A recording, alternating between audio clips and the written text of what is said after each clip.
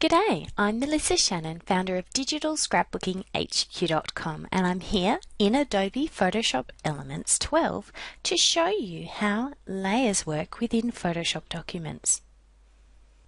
Here I am looking at a recent scrapbook layout I made about my son Edward. On the right of my screen, you can see a list of layers in this area here called the Layers panel. Inside the Layers panel, every single element on my layout is its own specific layer. And as I click through them, you can see the bounding box with handles popping up on each item as I click on it. Layers work similarly to a stack of overhead projector transparencies. If you can imagine that you have 20 different sheets of clear plastic, each with a little drawing on them. As you stack them up on the overhead projector, the whole picture comes through. For example, in my layout here, my very top layer is this little blue button. The layer bounds are quite small, but nothing is on the same level as this particular button. Everything else in my document is sitting on layers behind. Think about what the back layer is. It's this green cardstock. So similarly, if you scroll to the bottom of the Layers panel, you'll find the bottom layer here is a white background layer. You can't actually see that because this full sheet of green cardstock is in front. And then above that is the yellow patterned paper. If I take this yellow patterned paper and pull it downwards, it disappears behind the green cardstock. But I can easily pull the green cardstock back to where it's supposed to go and everything goes back to normal. As you can see, the way that we move layers forward and backwards is within this Layers panel.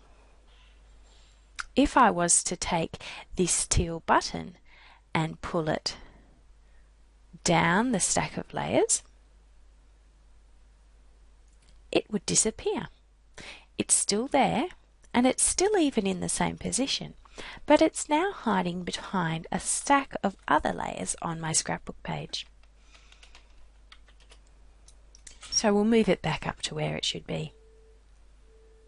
The Layers panel allows you to add and remove things to your layout by deleting the layers if we want to. If we want to see how the layout would look without a specific layer, we just click the little eye icon to turn off its visibility.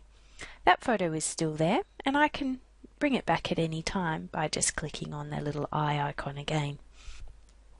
If you're ever working in Photoshop Elements and you add something to your page, say some text, and you start typing, click the green check mark and you can't see your type, check your Layers panel. It might be hiding. I can easily click and drag the thumbnail for that specific layer to bring it right back up to the top. Now I can see my typing. I'm working in Photoshop Elements Expert mode, as you'll see up here. The Expert mode has the Layers panel. If you can't see the Layers panel, you can click on the layer icon at the bottom right, or just be sure that you're not working in one of the other modes, such as Guided or Quick Edit mode. In Photoshop CS or CC, there's only one mode, so you won't need to worry about that.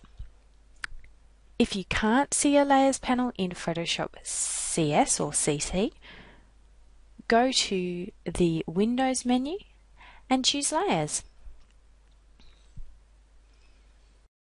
I love to have my layer icons nice and big so it's easy for me to see exactly where everything is in my layout. To set yours up just like mine, head to the Layers panel and turn to the Options button and then click Panel Options. You have an option of lots of different sizes of thumbnails, or you could turn them off altogether if you wanted. If you have a small screen, you might be happy with smaller layer icons, but I love to have mine big, and I like to choose the layer bounds so that, for example, where my button is, I just see the button and not the entire document. Just show you what that looks like otherwise.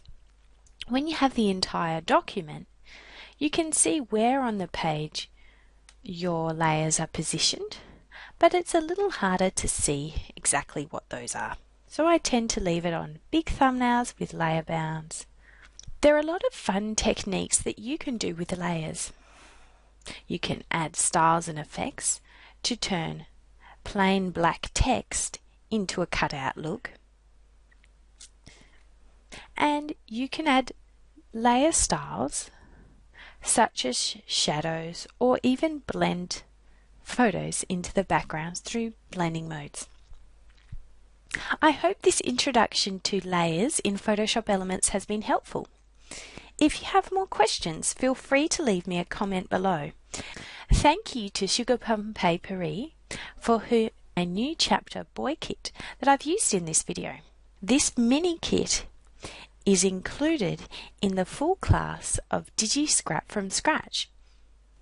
If you'd like to learn more about creating your own digital scrapbook pages, even if you're a Photoshop Elements beginner, head to digiscraphq.com/digiscrapscratch.